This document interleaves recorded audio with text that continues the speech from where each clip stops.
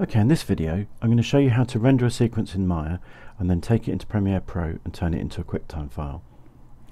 So we've got a ball bounce sequence here, so I'll just play it so you can see that running, and I need to render this. So there are a couple of things I need to check. I need to go to the render settings, which are here, and I click on that button there, and at the moment it's not set to render a sequence out. You can see the frame range is blanked out. So what we do is we go up to where it says let's look, file output, frame animation extension, and we need to change this, and we go down to name underscore number plus extension. That one will work, but sometimes you get glitches when it goes into Premiere, so just pop it on that bottom one and we'll be safe.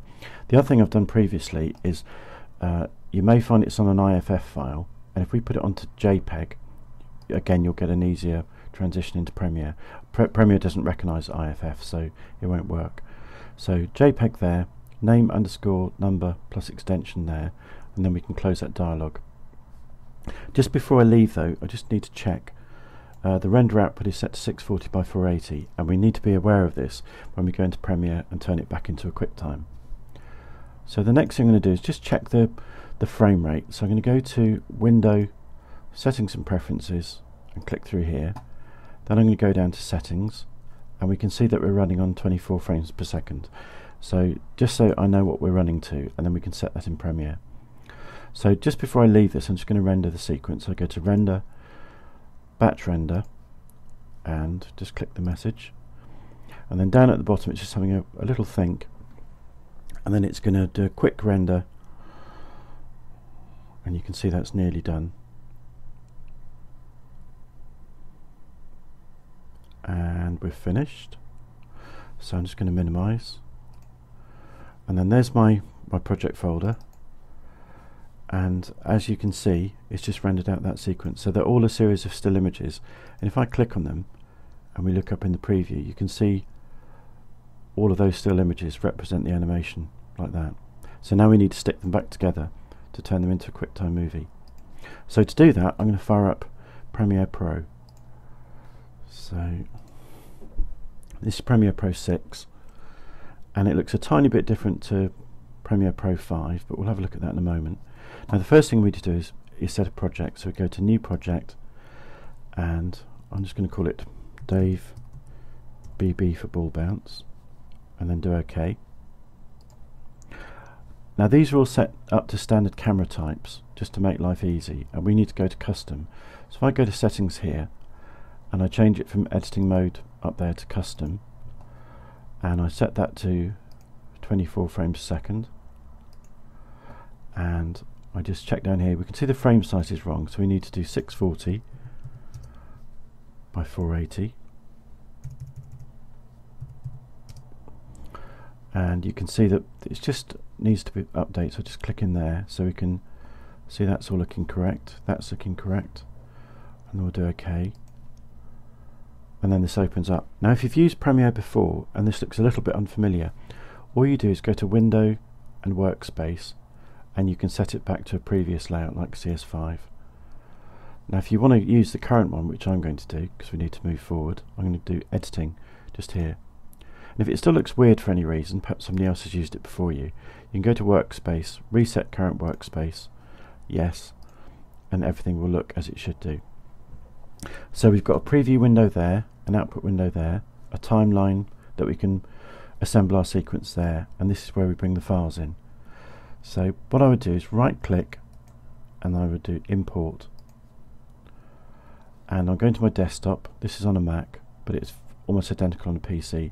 So you go to where your files are stored, and here's my sequence of images, and what you do is you click on the first image, and then you go to tick this image sequence box. This is really important, otherwise you'll just bring in one picture.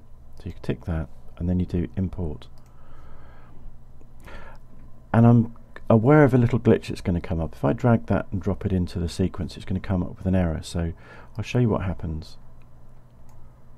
You can see we've got this mismatch warning, and what it is when Maya exports a sequence and Premiere imports it, it's interpreting it wrongly. So if I right click on my sequence here and we do sequence settings, you can see that that sets 24 frames per second and everything else is correct. So So I just do cancel because we don't want to change. And if I right click and do properties, that's coming up as 25 frames per second for no apparent reason, but we just need to override it, otherwise it will change the speed of your clip. So all we do is we right click and we go to modify, interpret footage, and then we change that to assume this frame rate and we reset it back to 24, and then we do OK. So now when we drag and drop it onto video track 1, it comes in without a message. If you want to zoom into this for any reason, all you do is you look for your backspace button on your keyboard and press ++ a couple of times. You can see your sequence in a bit more detail, and then you just press play and you can see your sequence in all its glory. So that's looking cool. Now the last thing to do is we just need to turn this into a QuickTime movie. So what we do is we go to File and we go to Export and we go to Media, and if we look up here, the preset is for a 720p file, so we just need to override that. So what we do is we go down to the video section here, and then we look down for the video size and we just change that. So I'm going to untick the lock button and I'm going to do 640 by 480 there, and then everything else should be tickety-boo. 24 is correct, progressive is correct, square pixels is correct. All of these settings we'll learn about in more detail if you haven't learnt them already. And then the output name, that's just where it's going to go. So I can see on my computer it's going to go to my desktop, but if you click in there you can override it and redirect it somewhere you'd prefer it to go. So that's done. Now if you had several of these to do, you can press Q and it'll enter a queue list which you can then start and you can let it run overnight, but we're just going to do it straight off. So all I do is I press export and that's just encoded it, and if I just minimize Premiere, there's my sequence movie here. So let's just hope it works.